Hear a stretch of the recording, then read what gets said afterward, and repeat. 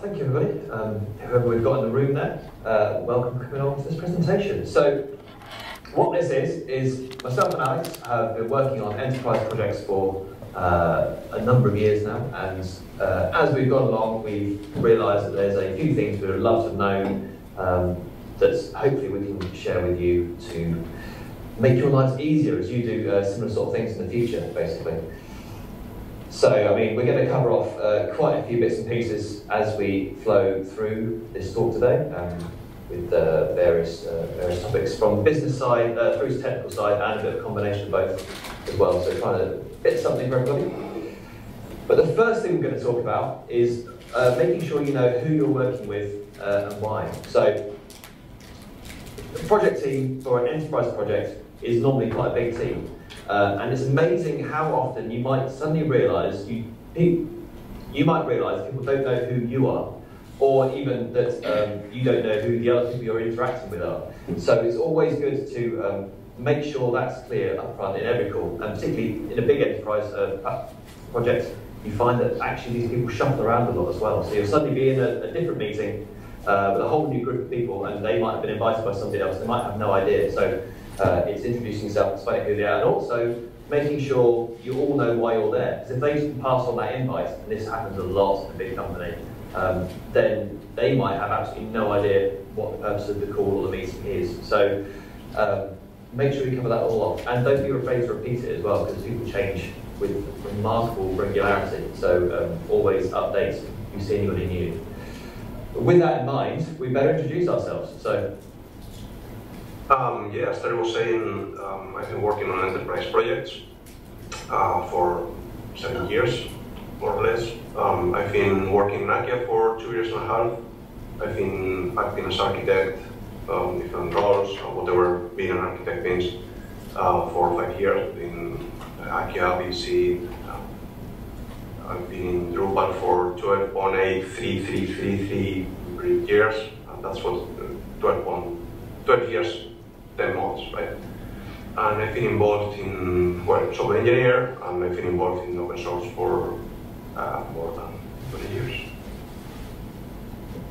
Cool. From my point of view, I've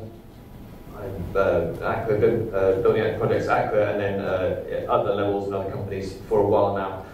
The reason you'll get a bit of a mix of business and technical conversation in this talk is because I've sat on both sides of the fence, doing project management, product management, as well as a pretty hefty time spent on things on the keyboards doing software engineering for that as well. So that's how we're kind of putting together this strange amalgamation of the two, for both minds, basically. What are we going to talk about? We are going to talk about the enterprise, but not that one.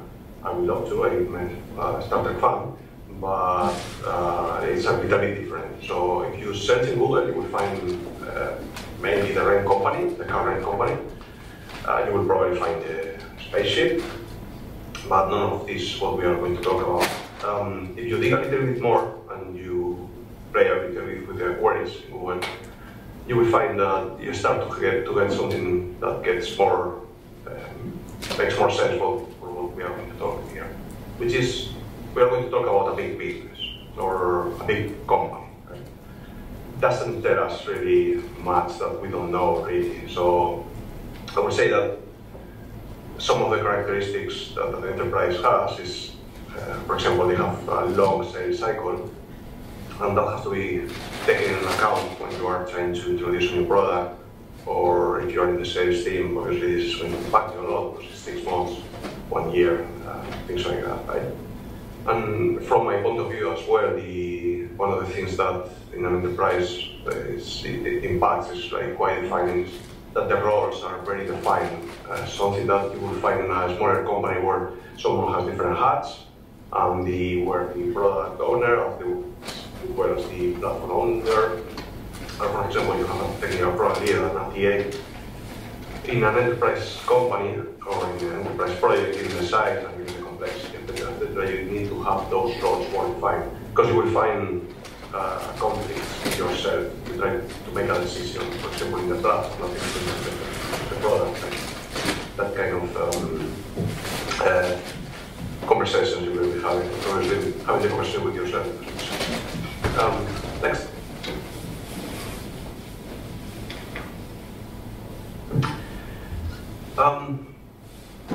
To define exactly what an enterprise will be, or the most accurate way, to me I will say mainly that it's a project where we going to have a big team, teams like 10 people, 20 people, more than that.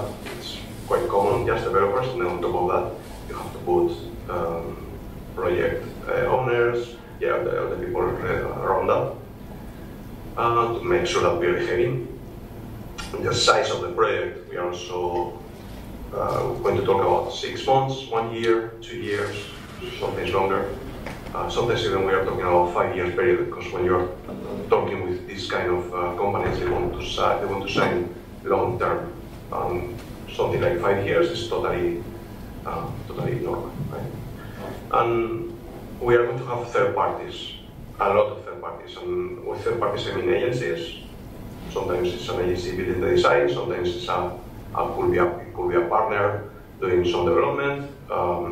It could be some external project which is going to hook into your project. It could be internal departments, like Salesforce, things like that you have to hook into that. And all of this brings a lot of complexity, right? Complexities in development, of course, but a lot of complexities in communication as well. On top of those complexities, you have to think that we are talking about companies that are really well known. So there is a lot of pressure in terms of if you make a mistake, it could end up in the press, right? So everything has to be very well thought, and you have to have everything, try to have mitigation in place, let's say. Next, Terry. Thank you very much. And at the end, some of the things are common for enterprise, but you will see that some of them are common also in small companies, right? Reduction of costs. That's not for companies, it's even for individuals. That's someone if you reduce costs, you're going to increase your revenue, and you have more money for whatever you want, the company or in the research, etc. We are talking about big platforms. Dozens of sites, but very easily could go into 1,000 sites. Right? On that complexity, it needs to be a centralized way of managing that. And that's a common mistake that we see a lot of times, or you jump in a project which has been running for a few years, and then you want to migrate from a different CMS, and they are putting into Drupal or whatever, and you can see that they've been running a massive company in different countries, and each department has having their own gig, their own thing going on, and suddenly after 2 or 3 years they realize that this is crap, right? You need to put some order in there, and you need to put some centralized management in there to make sure that, for example, what I was talking before about the risk, right? If something happens, it will impact the image of the company, so you need to be careful internally as well on how you are going to manage different actors, different stakeholders, etc. And there is this is not always the case, but sometimes you have to flag it and you have to try to steer the customer in the right direction, because harmonization is not always one of the first things that people think when they are starting up a project like this. And if you think about that, you wouldn't expect Apple to have a different image if you open Apple in UK than if you open Apple in Spain. Right? However, a lot of other companies companies, it's not the first thought, so saying. So, and that again brings more complexities when you have to fight between different actors that may be bringing complexities or things that are fighting each other on a platform, right? And we will go into that detail as well in a few slides. Thank you, Tony. Cool. So, yeah, as I said, there's big teams, there's lots of complexity, and the best way to deal with that is to kind of plan and define what you're doing. And the first thing you do is you need to actually work out what you're building and why. So, this is me with my products, guy hat on, but it's relevant to all people involved, because if you haven't got a clearly defined product that you're all building, that everybody's working towards, then you can't really all drive down the same road. You're going to end up doing different things, doing chaotic stuff. You won't know what needs defining, you won't know what needs understanding, breaking down, and grooming for development. So, sorry to interrupt you, Terry. I think we are not recording the meeting. Would be good too. I don't think I have permissions. Karen, could you, someone in the room, could you start doing recording? Are we on? Oh, what day? Everyone left the room. No, we're still here. We're here. Where is... There's a little button on the... There it is. Oh, it's a button on the bottom that says record. You mean that one? Just recording to the cloud. Okay, so I start again. Yeah. Yeah, start again, please. Oh no. Go ahead, Terry. okay, cool. Right, so, yeah. So, kicking back in then from where we were, so we're talking about the defining the product and knowing what it is you're building and why. Because you need to know what you're building to be able to all move in the same direction and end up with a positive product that solves a genuine problem. It's also interesting to know why that organisation should solve it as well. That's kind of a key and critical question which a lot of people don't ask themselves. So anybody that plays the business strategy game will know this is a drastically simplified diagram, and it kind of gives an idea of what I'm trying to talk about. So at the top there's a business. That business has a vision. If you're someone like IKEA, for example, to give a really well-known example, their vision might be to create a better everyday life for many people. It's like a super top-level thing, and that could mean many different things. But obviously, what then happens is strategies are derived from that vision to then start talking about individual ways that that vision could be realised. So, you know, they could be talking about the fact they have meatballs, which means that parents can serve easy meals to their kids every Monday without too much stress. You know, that's a massive improvement to my wife's everyday life, I can tell you that much. Or the furniture loan. So those are the individual strategies. And then underneath those strategies, you're then thinking about products that you can create that help realise those strategies, help kind of implement them and solve problems to actually push that strategy forward. So as you're building out a product down here, you should be able to track back up to the top, to the company's vision, and see why what you're building has a genuine impact. So there should always be traceability all the way up. If you find that you're working on something and it's not clear why you're building that thing, what that thing does for the organisation you're building, I would implore you to ask why. Now, hopefully, somebody will be able to tell you why. But a lot of the time, you might find out, because it's such a big organisation of an enterprise, you might find that it's actually somebody over here has said, oh, I've got an idea, and they kind of run away, they might score some money, and they haven't thought it through, and actually they're building something which is their little pet project, maybe, which sounds ridiculous, because you might be building a very large pet project, but it might not time with the business goals, and then you'd be amazed how quickly you can suddenly find somebody will cotton onto that, maybe in the finance department, will ask the questions of, why has this thing been built? And if it can't be validated against those visions, it can't actually work, yeah, you know what I'm talking about, then you might suddenly find actually the whole thing vanishes from underneath you. So we've actually seen that happen.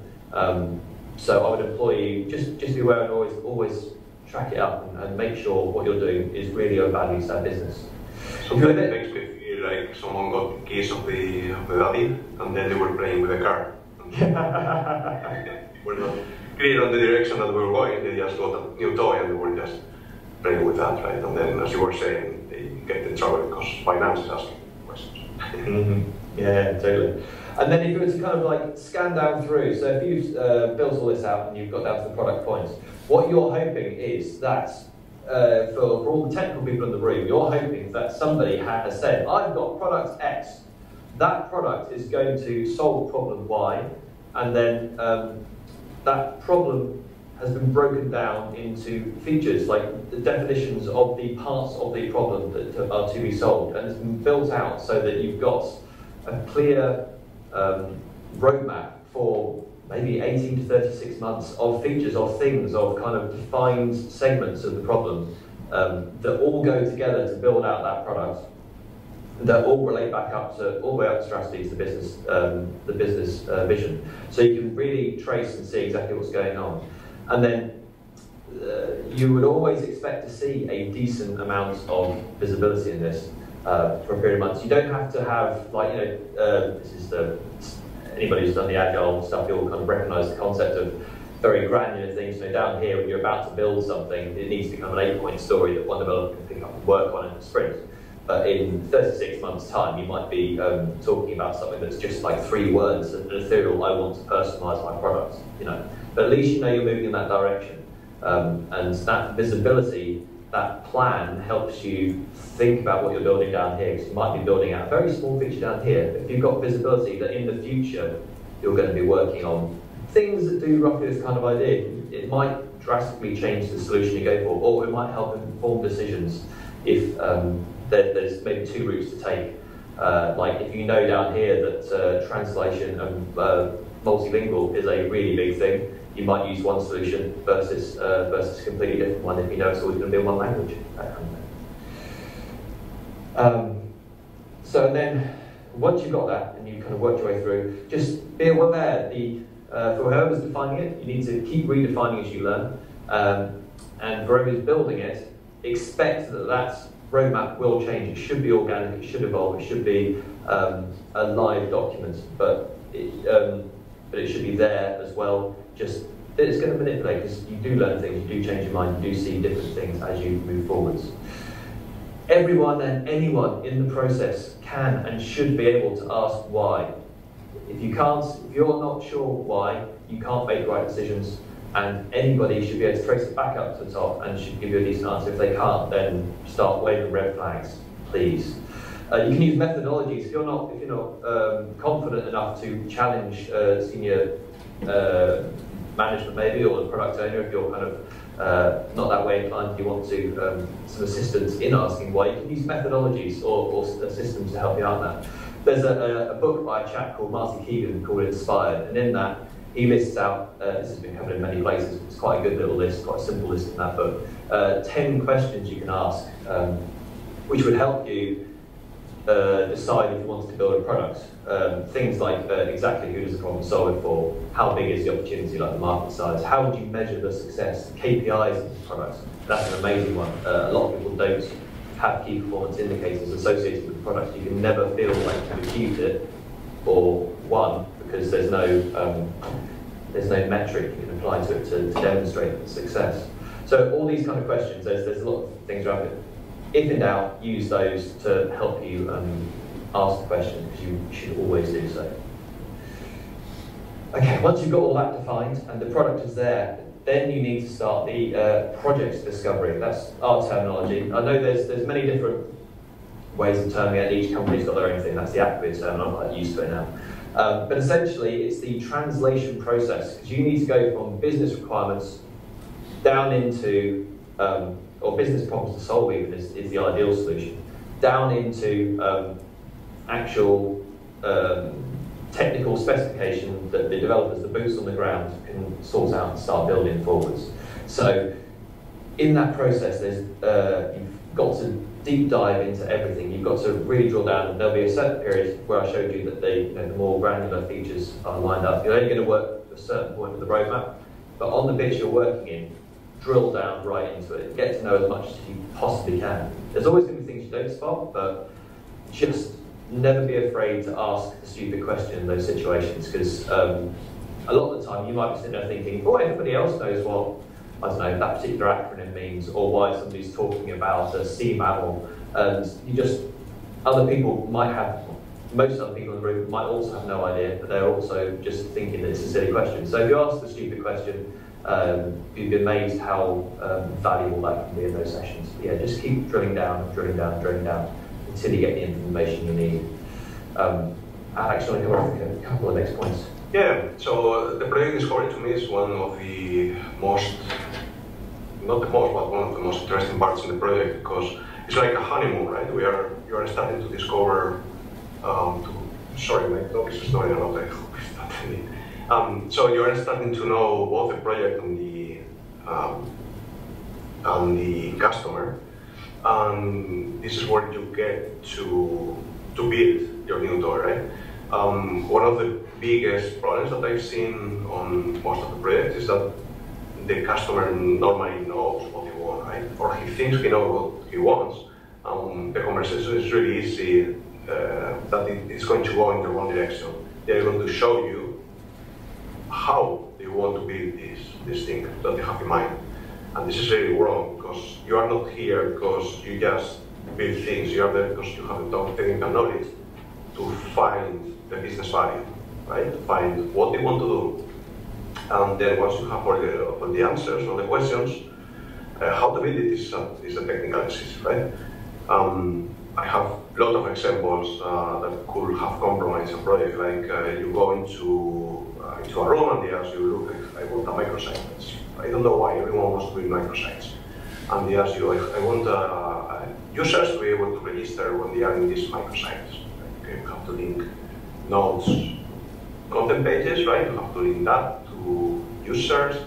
If you try to do it in the way the customer is asking you, you are going to get really easily in trouble, right? Because Drupal is flexible, but you should be careful on how to do things like user and not go against what Drupal knows how to do well, right? If you start to steer a conversation on, okay, what do you really want to do? And they start to tell you, okay, I want people to be able to go to this place, to this microsite, but not able to see it unless you start to see patterns because you have the knowledge, right? And if you know a little bit of Drupal, you know that you have organics, for example, there are products with caching and things like that, but it's probably much better than having to build a whole solution from scratch, and then you come, if the project is going to have millions of users per day, other products, I'm sure can be built around that, right?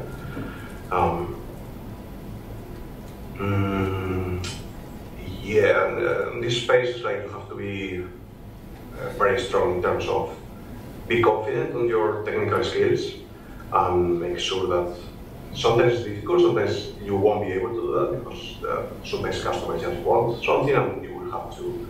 But it's really aware that if you are the expert in the room, the expert in the room, and you are recommending something, it's very aware that you will go against that, right? Because that could compromise the whole project. Next, sorry. I love this phrase, and this represents a lot, right? If you are asking, if you just do what your customer is asking, for example, in the case of Harry Ford, people just wanted faster horse. Because there was no cars at the moment, right?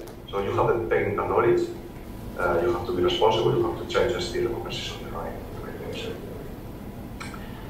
Next two.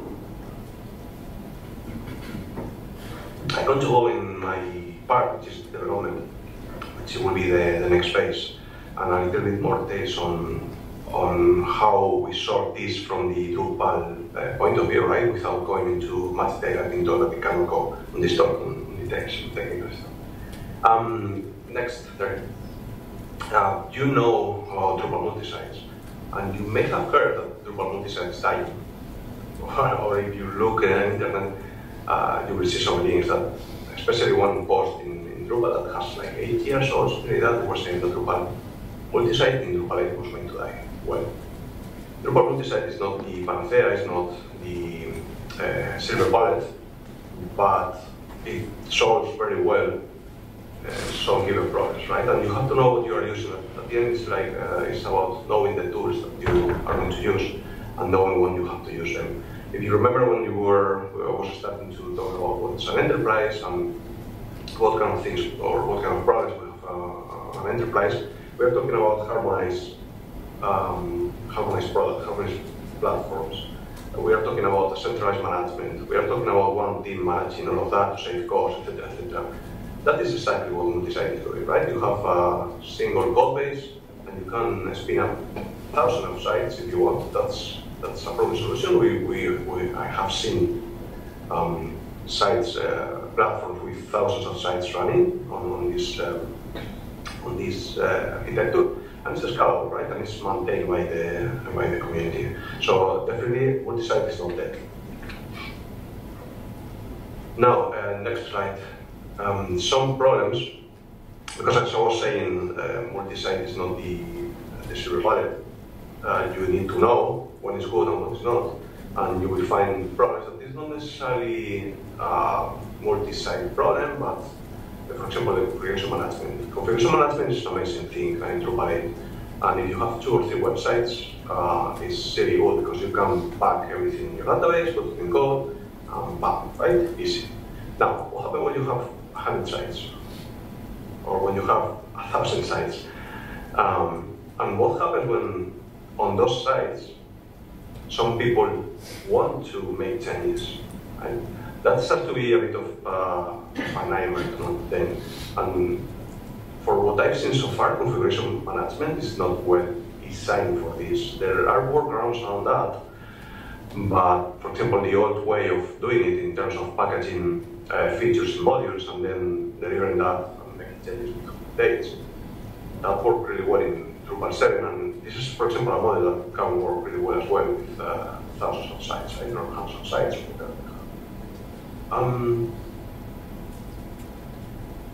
Yeah, so you have to be careful when you start to see that they are trying to push the limits of what a platform should be doing.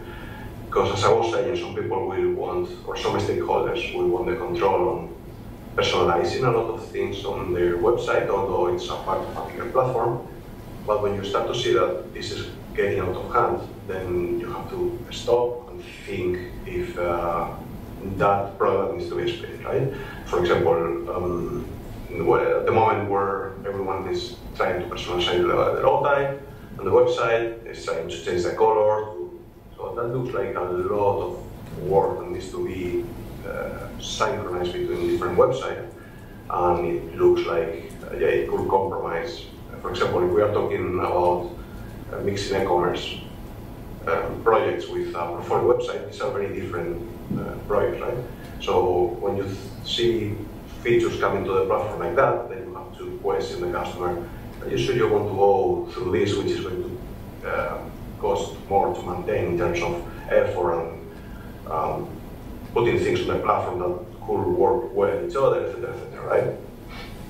And that's where I go on the next slide, 30, where you have to think about having that conversation, right? Go to the next slide, which is about breaking the product. Drupal is good, as I was saying, for harmonized platforms. Again, portfolio sites, for example, or commerce, or you can build products, a big platform around something which is well harmonized, right? But if you start to mix things like that, like having an e-commerce with very different DNA to portfolio site, you will find that you are going to have a lot of clashing between the features that you are trying to build with the ones that the platform already has, etc. That means that Multisite is not the right solution. Not necessarily, because there's things that you can do around that, and it's still clean. You probably know about Lightning distribution or Drupal distribution. It's Lightning. I'm using Lightning because I used that example for breaking to work a few months back, where they wanted to build a product which is quite different to the product that we were working on, right? So the next iteration looked like this is growing too much. And the company itself, they were splitting the code, the core, right, into two or three different products or code bases. If you think about that, we are coming back to the previous scenario where you land on this approach where you have maybe a dozen of countries, and each one of the countries have different products. That goes probably in the wrong direction because it can get back into that hellish, unmaintainable solution, right? I was mentioning Lightning because Lightning is an amazing way of simplifying that. I'm sure, for example, that an e-commerce and a portfolio site are going to be very different, but you can find which is common both. And you could build a distribution for the company that could solve the problem of having that code base and then give the other bits that the other part of the department want to maintain. And this makes a lot of sense for several reasons, but if you are in an enterprise project or a company, you're not going to need things like certifying the product. Like if you have 100 or a dozen different projects, you will have to certify each one of them, and this is an expensive and very exhaustive process that can last weeks, months, etc. Right? If you go to the approach of having a Lightning, sorry, not a Lightning, Drupal distribution, what it means is that you have a core. That core can be certified, and then you benefit of the other products not having to certify at least the whole product, right? Because the core is already done. And you have another big advantage that the biggest part in what the other products are going to use is probably obviously the core on itself, but you will also have shared things like single sign-on things that will live in the core. Country modules, for example, that are going to be common on all of the sites, and having that in this approach of using a company distribution, let's call it corporation distribution, it brings a lot of benefit, not just from that certification I was talking, but also when shit hits the fan, right? I'm sorry for the expression, but when you have at night in the night that the security team is saying we have a huge problem with the security release that Drupal is releasing, that's amazing, the security team is amazing, and we are covered, we feel confident, but suddenly when you have a lot of products, and maybe have 2 or 3 teams, that's a problem to bring everyone at 10 in the night and having to take all of that, right? If you have a more centralized approach, then you do the work in one, and then the idea is that you're going to provide those changes to the distributions, just the way Lightning or the other Drupal distribution works, right? Yep. Okay. Cool. So, Alex was just talking very much about managing from the technical point of view, like many sites, and these numbers he's talking about are not unusual, like the thousands of sites. But even if you're in the tens or hundreds, still there's a few things from the platform management point of view. So this is the business or the user side of management, I guess maybe. Utilization of your products. There's still a lot of considerations on that side as well that's also worth thinking about as you're building out the product. So for those updates, for the visibility of who you're using it, for the management of it, you need to think of ways as you're building out your product that you can take a one-to-many approach. By that I mean, so just as the security team might say, hey, we need to release this security update to 1,000 sites in the next 10 minutes, or we'll be fined £3 billion, something like that, which is kind of crazy thing to happen. You might suddenly find that the same 1,000 sites need to all update their cookie compliance message or something like that, because an entire country's changed their legislation, that kind of thing, or many other situations. So you need to be thinking about ways that you can handle that in a simple and fundamentally manageable way. So if you've got to jump in and you've got to make a text update to 2 or 3 sites, then you can have a very different approach. So if you've got 2 or 3 sites in a portfolio, they can be individual sites, you can jump in, you can make that text update, copy and paste, it's fine. You've got to do that for 1,000 sites, you might need to employ an entire team of people who are going to solve that with people. or have people running on that for weeks at a time. It's just, there's so much room for human error, there's so much room for confusion, so sites might get missed off, wrong text might be copied, you have to start again. It's just not a viable solution. So you need to work out ways, as you're thinking about fundamental elements of the sites that would be shared, or how you're going to manage that in a viable and one-to-many way. That also goes for things like generating visibility of what the sites are doing. So it might be that like one of the key KPIs for your site or your platform is for each customer their kind of user base, or how frequently they're being used.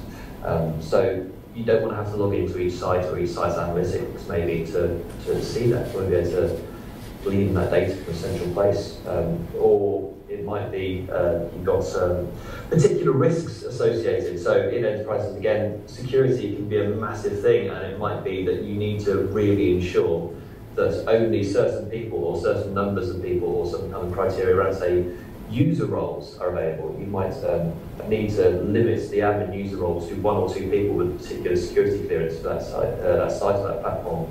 So you need a way of being able to access that data, have early warnings for if something's obviously going wrong, which you can programmatically check these things, or even just a dashboard. Dashboards really are your friend when you're playing the platform, so you can, at a glance, just have an intelligently put together dashboard with key bits of information, can really just help you see, alert you to things that are good or things that are bad so fast, whereas otherwise you might never know. You might never know if the customer's failing and they're about to leave your site because they're down to three users a week.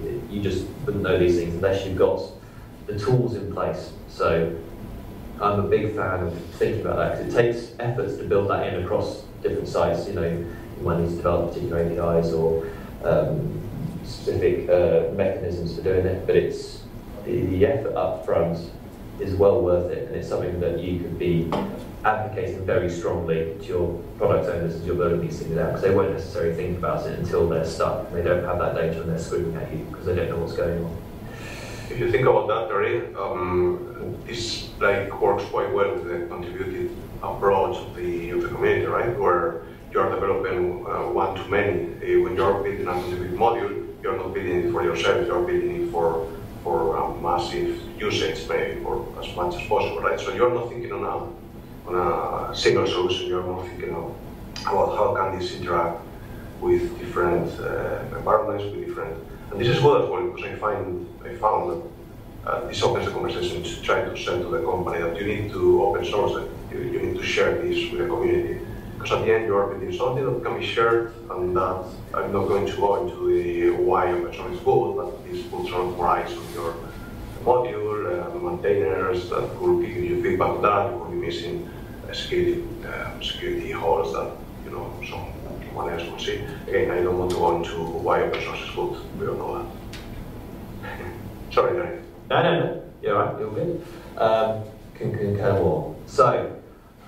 With that said, I'm aware we're running shortish on time, so I'm just going to steam ahead to the last bit, which is the people for the job. Now, again, Alex noted at the head of this session that there's a boatload of people required for the enterprise platform. And just to kind of hammer it home, because I've had some interesting conversations where people have sort of eventually realised they need these team sizes, but they haven't been able to sell it, advocate it. They didn't talk about it early enough with the people that finance their projects. They've stolen their dad's car keys and kind of zoomed off, So they've never been able to actually build out the correct team for the job, and it's really come back to bite them. So, which is basically what they're saying there. So this is just a representation, really. It kind of gives you an idea. So even if you look at it from the yellow being, say, the client for an agency situation, maybe, and then the blue being the delivery team. So you're talking about, even at the client side, product owner and platform owner, that I'm just saying these people are going to be split out. They need to be there, and they need to be there to keep each other honest and engage with their stakeholders and make sure they're getting the right information so they can feed down as the program lead, the technical lead. And then you're going to need tiers of management on the program side. You're going to need tiers of management on the technical side. Flowing down into a whole army of devs possibly, and then please ensure there is a suitably sized army of QAs underneath those devs. I have never been in a situation where I've had too much QA resource on a project, and I don't think they can be. They are amazing people that do amazing things. So make sure they're there for, particularly in this kind of enterprise zone. You're not just talking about testing manually the tickets that come through. You're talking about regression tests, because there's so many people using so many different sites on the platform. If you make one mistake, it's not just one mistake on one site, it's one mistake on 1,000 sites. So everything's kind of exponentially worse. So testing it, the automation tests, visual regression tests, keep those QAs there. And then you're going to even need just a whole separate function to ensure that that platform, whichever platform you're using, is solid, reliable, and up. Because these big companies need a real solid base. Otherwise, they might be losing millions of dollars every second they're not live, that kind of thing. But you got any further thoughts on that team structure, Alex, from your point of view? Yeah, it seems big. Like, for example, if you think on the technical side, like you have a technical program lead, which is a TA kind of lead, right? You have a TA as well, which is, you don't necessarily have 2 A's. Sometimes you have 2 or 3 TAs when you have 2 or 3 different projects, right? I understand the need of that. Once I have to work, I have to jump on another project where I can have the TA to help me, right? Because the technical program lead, for example, is responsible of a lot of things around steer the product, talking to customer, getting requirements, etc. Right? So there are a lot of hidden gems, hidden tasks that when you see all the machinery working, you realize how easy this can get. Right? So not having, as Terry was saying, all the right roles, it can put a lot of pressure on the team and can very easily snowball to mistakes because you're too busy trying to fight fights. Right? Cool. And then, even once you've seen all that, there's other sections to this group that should be considered, should be there, and often are not, because people will think about getting to the point of delivering a product. It's a bit like when people think about the user funnel. Think about it as a funnel, but it's not as an hourglass, because this thing continues on as it goes through life. So you need to, once you've got the product built, you need a support team there to be helping the user base, because the engineering team are not the support team. If you start with a live product, you've got 50 sites running, and each of those 50 sites is asking you questions about how they enter content, or that this button's not quite what they expect it to be. Suddenly the engineering team is not doing anything. So you need that support. You need that success team there as well to do the training, do the onboarding. Otherwise you might suddenly find your product owner has completely vanished from view because they're trying to onboard 20 sites in a week and they can't build out your roadmap anymore, so you don't know what you're doing. And amazingly, internal product, external product, doesn't really matter. You do need a marketing team going on. So you can assume that just because you're building a product for an internal use, maybe it might be an internal tool, that you can mandate that and everybody's going to use it. It's amazing how many different ways people find to exercise their free will and go elsewhere. And suddenly you're in a situation where you're building out a software as a service and people are not using that because you haven't listened to them, you haven't spoken about it, you haven't advocated it. And that can suddenly really backfire when you're losing your user base, just as any SaaS company might be scared of doing and getting massive churn. So all these, and this is, there's many more as well, but just be aware that there's a big team surrounding these big projects. I'm thinking as well on the product owner and product platform owner. I was talking in the beginning about that and how it can overlap one with the other, but not really, because normally the product owner is more business focused and the platform, for example, is more technical, right? And both jobs are to fight each other, literally, because, well, it's not like that, obviously, but the product owner will come with requirements that it will come to you as technical product lead or TA, and you will say, oh, okay, this can clash with the platform, right? So you can scale very easy to the platform owner and show that in order to get some support. And at the end, it's what I was saying in the beginning, it keeps the whole ecosystem healthy, because no one person can introduce something that can compromise the whole So, to sum up, Alex. Yeah, I was talking on the beginning about the big picture. This is, I wouldn't have to say this like 100 times. You need to know what's the scope, what's going to be the planning a year, 2 years. We've been in projects where we were getting requirements by drops, right? And this at some point got to be a big trouble, a big problem, because a simple example, everyone is talking about trial builder and parallels, right? If you only know a small drops of what's the whole requirement of the platform, you really don't know which one you're going to use. And for example, at the moment, we decide parallels because 2 years ago, Lion Builder was not stable, right? And it was not known when it was going to be, or not it was going to be a good model, right? Whatever.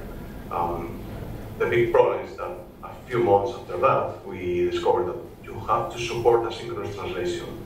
And that's a big problem with parallels. In Lion Builder it's a lot easier to do. I mean, as I said, maybe it's going to make you change the whole architecture that you have defined, and it's going to waste time and money, right? Things like integrations, I don't really know how you could improve that, but this is a big problem when you are working with, like, the technology is easy to solve, right? If you have all the requirements. But suddenly when you have different teams and you have to both work on, at the same time, on an integration, say Salesforce with Drupal, that's a big problem because you have to increase. It's not that you're seeing a few APIs and that's it. You give some beautiful Drupal and it interacts with. It's all more complex because you're building both things at the same time. So the communication between the teams is trivial. Sometimes you have to jump in a room for a couple of days and just talk about, not even technical, not about how Salesforce works or how Drupal or how an API like in the middle interacts with the whole ecosystem of Salesforce and Drupal, but more about how you are going to talk to each other, right? Yeah. And that kind of flows into the step 4, which is it's all about negotiation and the psychology. And if you really get stuck, it's the willingness to escalate those issues and ask for help. Because in a large enterprise, sometimes people just use an escalation as a standard way of doing things. So you might be scared of putting the cat amongst the pigeons, but sometimes that's just the only way people get things done. Because to be honest with you, they might delete all your emails unless you put them in the CC with urgent on them. So you might actually realise that stakeholders have never seen what you're saying until you escalate. So don't be scared to do that. And yet, as we just said, please make sure you've got the right team, the extended team, including those other factions like the success and marketing and support behind you to mean that the product is a success when you awesome people build it, but also it's a success going forwards because that just makes everybody happy and means you can be really proud ongoing of the things you build. Right, thank you very much. Unfortunately, you've run out of time, so we probably haven't got any time for questions, unfortunately, but thank you so much for doing this. No worries. Thank you everybody for listening. Thank you. Thank you very much. Cheers. Bye-bye. Bye-bye.